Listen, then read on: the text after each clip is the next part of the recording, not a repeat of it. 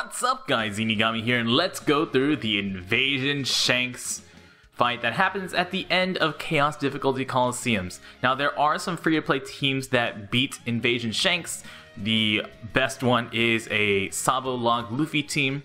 Those you're going to either need to fight a pretty easy Coliseum in order to get past them, or get very lucky with your orbs or whatever fight you're doing. So we're going to be using a double Blackbeard team, and this happened on T-Bone Coliseum, so you can use this team to farm T-Bone and Invasion Shanks.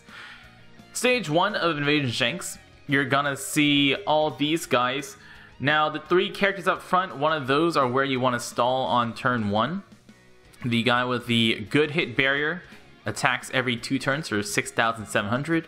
The great hit barrier attacks every 3 turns for 10,600.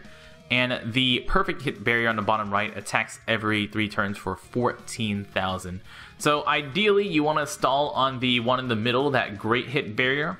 But you can also stall on the perfect hit barrier, which will also give you some extra time to... the perfect hit barrier, guys, sometimes has a 4-turn cooldown to start, like I did right here. Otherwise he might have a 3-turn timer, and that means you might as well just stall on the great hit barrier. Now stage 2 is where we're going to be doing a lot of stalling. Take down the 2 guys on the outside. The Int Gunner in the back, he has 20 hit points, and he will bind your side characters for 7 turns. So let him attack, let him bind your characters. I will accidentally kill him next turn instead of leaving him alive, so I lose 1 turn of stalling, but it's not too important. The turtle has 15 hit points and attacks every 2 turns for just under 18,000. So you can stall for 4 turns on a turtle if you have a 4-hit combo character, and you can also heal up while getting some food orbs, trying to look for food on the Int character on the back and the turtle here, and heal up whatever you can. Remember, with a double Blackbeard team, you can't reduce damage taken. So a double Blackbeard, we're just going to be relying on our heal returns and any food orbs we find. By the time we get into the next stage, our Golden Pound Usopp should be ready, because we are going to be using Golden Pound Usopp immediately against Lucky Roo. Lucky Roo has 470,000 hit points. He will attack every 3 turns for 15,000 damage, but we want to kill him ASAP. So try to find yourself an Int Orb on your Magellan if at all possible. Otherwise, attack him with everything you've got. Hopefully you have some matching orbs. And if you kill him, he will no longer, the buffs that he brings, that heal per turn and the 20% health cut at the end of each turn, will go away. So if you don't kill him, you will take an additional 20% health cut at the end of each turn. Look for some food, heal up, and stall out some more turns against Lucky Roo. These guys here will attack for 5,000 damage every turn, but it's not too important. Remember, with double Blackbeard team, that your Blackbeard captains do boost your hit points, and you'll lose all that hit point boost against Shanks' preemptive despair for 5 turns. So we are only looking to keep about half of our health, and since I'm using a Whitebeard ship, that half of your health can, you'll start at half health, so you can try to heal up a lot. No nice thing about the Blackbeard ship is that our Marco can heal us all the way up to that 50,000 and give us a few more turns to punch Shanks in the face. Ben Beckman will cut our health by 20% and blind us for 4 turns. This is where you'll see me make lots of poopsie mistakes. If you hit your perfects, you can take out Ben Beckman, or at least take out the 3 characters in the back. If you get some good matching orbs and hit perfects, you can take out Ben Beckman. Or if you don't, take the 3 guys out in the back first. Ben Beckman will attack on turn 2 for 15,000, and after that he'll attack every single turn for 10,000. And here I don't kill Ben Beckman, I don't kill the guys in the back. They hit for 6,000, he hits for 15,000, and I take tons of damage. So you can actually get through this fight with a lot less damage taken than I will. No, I'm sorry, Ben Beckman will... once you get rid of the blind, you don't have to worry about it. You can go ahead and push into Shanks with the blind, kill him as soon as possible. There's his enrage, so he attacks every single turn instead, and he will attack. He will boost his attack by 1.5 times during the enrage, so make sure you take him down very quickly. There you go, that's the 1500, and we actually got the 5 or the 6+ skull right there for 6+ Whitebeard. Very lucky. Shanks has 3.7 million hit points. He'll preemptively despair and silence both of your captains for 5 turns. So use... actually, I should not have used Golden Pound Usopp here. I should have used... Or if we got the... If my Magellan was not silenced, you could use Magellan there instead to just delay by 1 turn. Shanks will clear busts, so you can't really use Magellan to get some damage out. He's just here to satisfy our conditions of Blackbeard Captain mostly, and also to delay by 1 turn to save us 1 punch. You want to use your Golden Pound Usopp on turn 3 because that's when he does not clear buffs. Shanks will attack for 9,200 damage every turn. Turn 1, he shuffles orbs and clears all buffs and debuffs. Turn 2, he paralyzes for 1 turn and clears all buffs and debuffs. And then he doesn't do anything except for attacking on turn 3, and turn 4 he'll repeat it. So turn 3 is where you want to use Golden Pound Usopp in order to get an extra turn of stalling off. So that way Shanks does not skip just 1 attack, but he'll skip 2 attacks if you use him. If you use your Golden Pound Usopp at the right time. Now this also means that on turn 3 is where you want to use your Marco if you want to get 2 turns of Marco's Orb Boost off. So you can use Marco's Orb Boost for 2 turns if you use that when Shanks is not going to clear buffs. Now we don't have a tight booster on this team that I'm using right here. So our only damage is going to be from Doflamingo's Orb Boost whenever we're doing our big burst. And we will have enough health to take a bunch of hits and use Blackbeard, both of Blackbeard's Captain's special abilities. So we're going to get Shanks to around 50% health, as close as we can without bringing him below 50%. I mean below 30%, sorry. Because below 30%, Shanks will despair and silence both of your captains for 7 turns.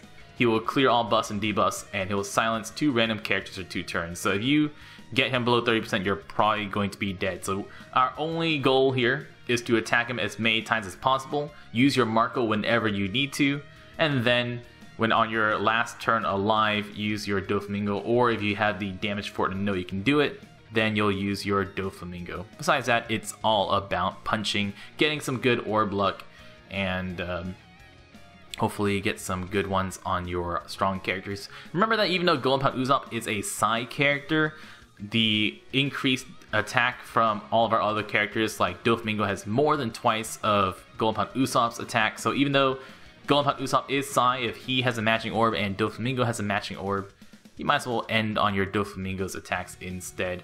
If you're confused about who to attack with, you can go to the database in the video description down below, put in your team to see how much damage you can do, and also play with which orders and which characters you can use to attack. Now, on also to note, on this team right here, you could use a Blackbeard special earlier than I'm using them, because I'm using them on the final turn. You could use one early to cut his health more, but that does mean you have to burst a little bit more at the end. And I was worried about my damage, looking for some matching orbs. Missing 1 matching orb, but that's okay. Just going to attack in order. And we'll bring down Shanks. Lots of health from 6-star Blackbeard. And a decent team, even though I did lose a lot of damage by messing up my Ben Beckman attack. Now the second team we're going to be going over is the Double Akainu team. And this is versus Coliseum Zephyr. Double Akainu versus Coliseum Zephyr. We're going to be using the the Rocket Man ship, Tom's Workers ship. The Rocket Man ship is not necessary, but it does help out a lot if you're using a team exactly like mine, because it will give you some extra healing. And if you don't need as much heal per turn, but with the heal per turn sockets, you can take so much damage and you can heal so easily with this team. If you do not have a bunch of powerhouse characters, you can swap out a few characters here. Like, you don't really need the Whitebeard. Whitebeard can be swapped out with an Orb Manipulator or a Health Cutter like Hack or Blimbenko or something like that. And Sanji can be swapped out with Stronghold Luffy or any other tight booster. Now turn 1, you want to take down the same guys that we talked about earlier. Leave the great guy alive or the perfect guy alive. And here, since my perfect and my great characters both perfect combo and the great combo characters have the same turns, we're going to take out the perfect combo guy, or a perfect barrier guy, and install on the great, and just take the 10,000 damage from him. Look for your orbs, shuffle your, or attack with all your characters, look for some recovery orbs every single turn, and then move forward. Remember, since we are taking percent health cuts later on, that your health you can leave on the lower half of your health instead of trying to come out completely at full HP. Same strategies for stalling as the first team with Blackbeard, is that we're going to be stalling a lot in stage 1, a little more in stage 2, and then we're just going to go through stage 3 with we're going to go through stage 3 killing Lucky Roo in the first turn, and Ben Beckman is Dex, which means he crumbles so easily against this team. So, like I said, with Tom's Workers ship, you have a lot of healing, so I'm going to be healing for 1400 every turn, trying to find some recovery orbs, and letting my health drop down and stalling as much as I like. The Akainus don't really have any skill ups yet. Since there are no books, we have to rely on universal tomes, so they are going to require a monstrous 25 turns in order to be ready. But also remember that since Shanks is going to silence both of our captains for 5 turns, I actually can't really use my Akainu specials. They might as well be a 20 turn special, and I can go into Shanks with them being at 20 turns. So I am stalling a little bit more than necessary here with this particular team.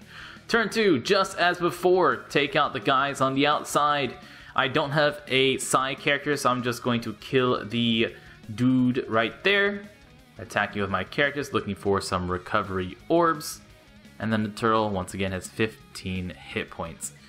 Akainu is incredibly strong, guys. He is so good. He is insanely good. And he just makes quick work of Shanks. Remember to use the damage calculator to find out exactly how much damage your team can do. So that way, whenever you get to fights like Shanks, you know how much health you need to bring him at to actually burst him down. Now with the Akainu team, I actually will be paying attention to Shanks' health to try not to do too much damage to him in a single turn, or try not to get him below that 30% barrier, because I don't want to kill him. I don't want him to despair and silence both my captains. That will be a big danger. Plus, Whitebeard special also shuffles orbs, which is nice. They do benefit from the captain boost that Akainu gives to strength orbs. So even though Whitebeard is a random shuffle, or because Whitebeard is random shuffle, it benefits from the Akainu's increased rate of red orbs. Lucky Roo, we're going to kill him right now. There he goes. There also goes his 20% health cut. Remember that Akainu's red orbs also greatly boosted damage of any characters that have red orbs on them. So that Marco with a red orb is going to do way more damage than Marco with a blue orb. And Sanji with a red orb is actually going to do a little bit more damage than Sanji with a green orb, but since his attack is cut in health with that red orb not being matching, it is not going to be as strong. But Marco will get the most damage out of a red orb, not out of a blue orb. And the same applies for every single character. Ben Beckman only has 422,000 hit points, easily dies to the Akainu team with just a few orbs. You can use the Tom's Workers or the Rocket Man ship whenever you like. You can use it to take out Ben Beckman if you somehow get some really badly matching orbs. So you can use it to help take out Lucky Roo.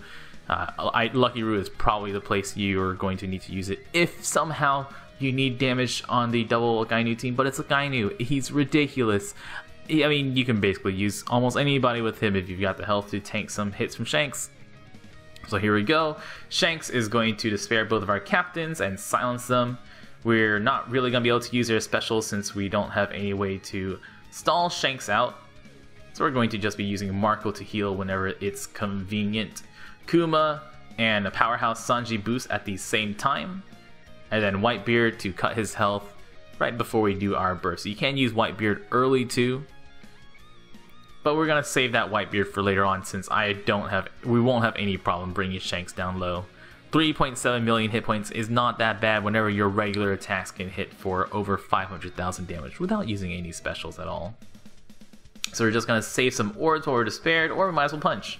Yeah, I guess I'm choosing to punch. I can also, with just attacking, you can also hope to get a bunch of recovery orbs. Don't forget that Akainu's captain ability boosts your rate of red orbs by a pretty decent amount each one, and it does stack with 2 of them. So here I'm using Marco to heal, and we'll try to attack and get whatever damage we can off. Since this is turn 3 of Shanks, he's not going to clear our orb boost next turn, so I am going to benefit from the orb boost next turn as well. Paralyze, keep the orbs for next turn. And then we are going to attack here, and then use Whitebeard and Sanji and Kuma specials all next turn, because we can still take one more hit from the Shanks.